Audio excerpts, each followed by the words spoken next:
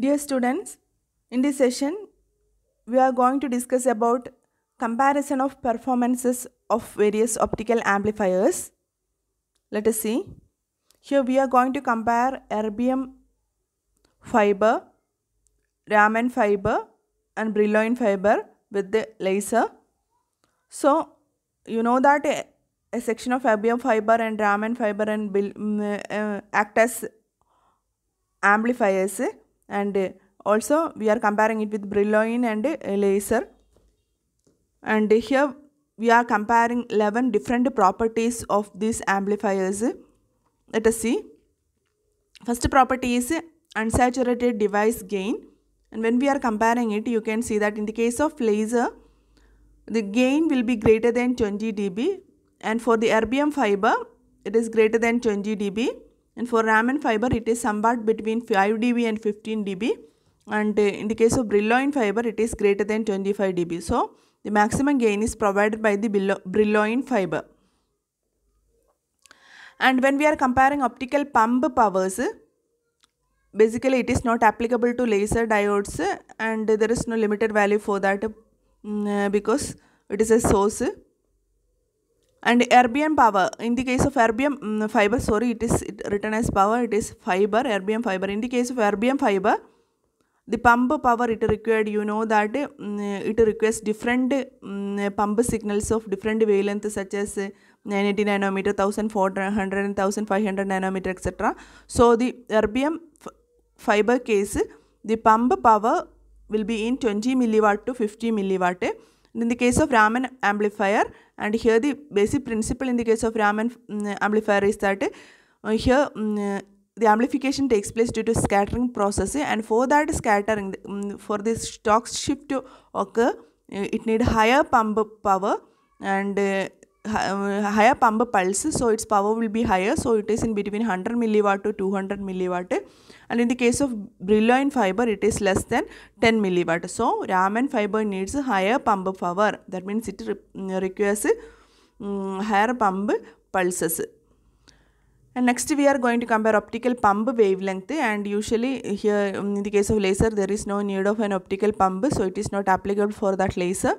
And in the case of erbium fiber, that is in the case of erbium amplifier, optical pump wavelength is 820 nanometer, 980 nanometer, 1400 nanometer and 1500 nanometer. That means it requires different pump signals of different wavelength.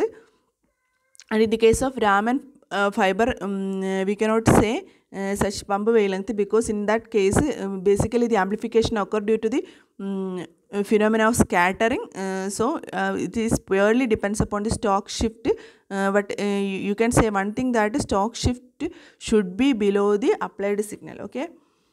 And in the case of brillouin fiber also, stock shift should be below the signal level. And in the case of external bias current, when we are comparing, the bias current for the laser case is 50 milliampere, and for the erbium fiber it will be greater than 100 milliampere, and for raman fiber it is 500 milliampere. See, here the pump power is higher, so corresponding wavelength will be higher, that is why it is greater than 500 milliampere pump current. External bias current is greater than 500 milliampere. In the case of brillouin fiber it is less than 50 milliampere.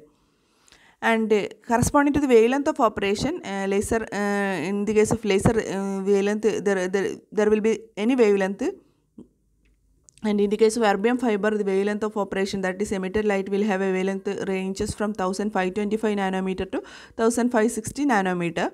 And in the case of raman fiber it is will produce any wavelength, that depends upon the scattering process, and it also depends upon the stock shift, and also there will be any wavelength that is subjected to pump. Similarly in the case of brillouin fiber also, the wavelength of operation should be any wavelength, it can operate in any wavelength that is subjected to the pump signal.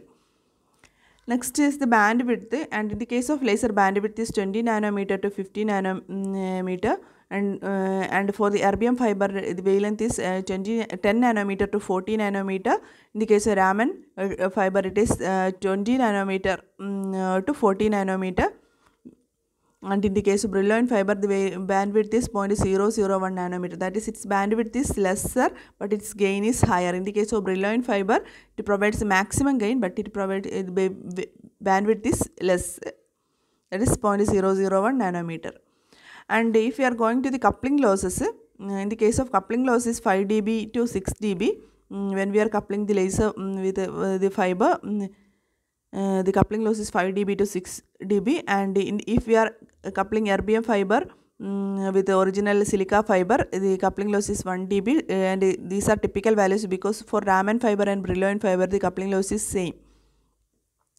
That is less than 1 dB.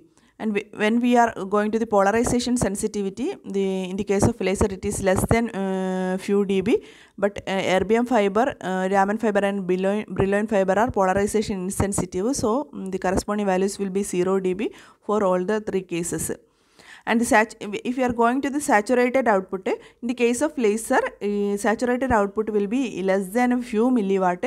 And for the erbium fiber also, saturated output will be few milliwatt. And in the case of raman fiber, it will be limited by the pump power, and also for the brillouin fiber, it will be limited by the pump power.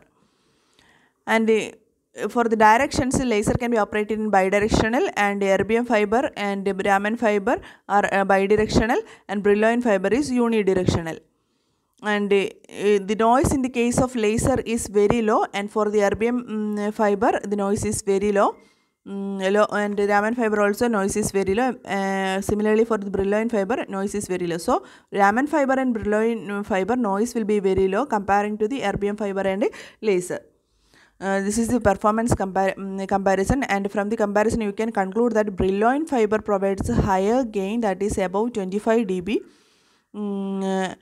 And but its wavelength or bandwidth will be lesser.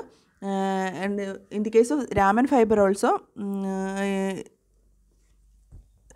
gain is 5 dB to 15 dB, which is lesser than that of the erbium fiber.